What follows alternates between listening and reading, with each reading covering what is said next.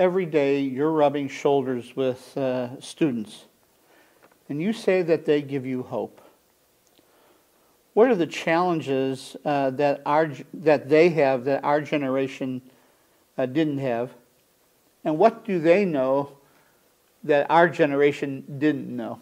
Or doesn't know. Yeah. You know, Michael, one is the very fact of being young. We were all young once. The world stretched way into the future. We were optimistic. We believed we could do anything. We could change the world. So one is that factor. When you're young, you have that certain optimism and hope, and that is very American.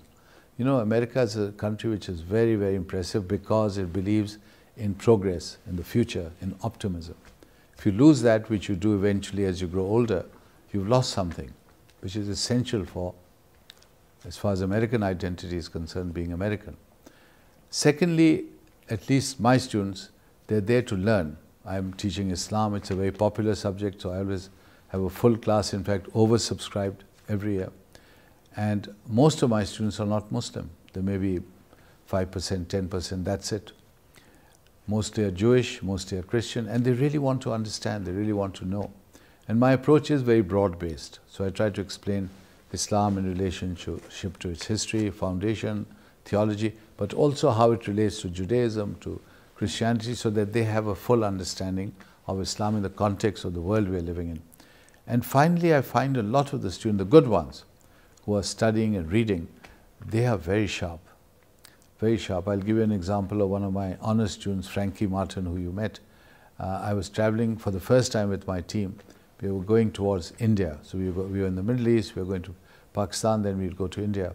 So I began to tell my team, I said, look guys, there was a famous English author, his name was E.M. Foster. He wrote a famous book called A Passage to India, which has been made into films.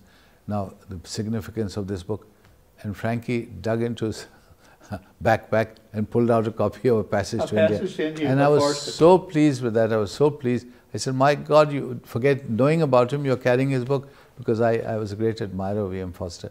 And a little tidbit, Michael, for your viewers, I actually met him. So just before he died, in Cambridge, he lived in King's College in Cambridge.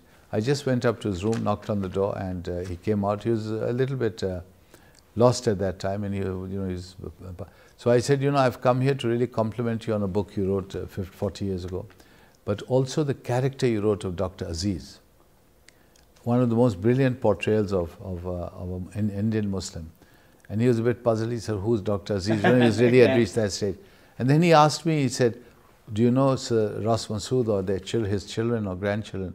And I was a bit puzzled because that was in fact someone related to me.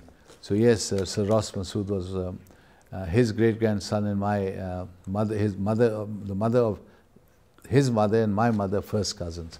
So we have two connections to Sir Sayyid Ahmed Khan.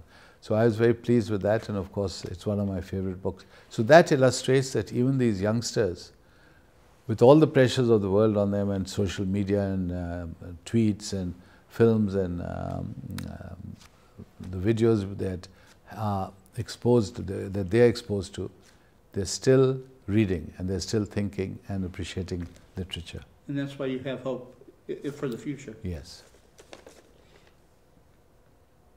And they're not cynical. They haven't become cynical. They haven't started going pessimistic. I think politics in America now is so divided, and that these parties are just opposing each other almost irrationally.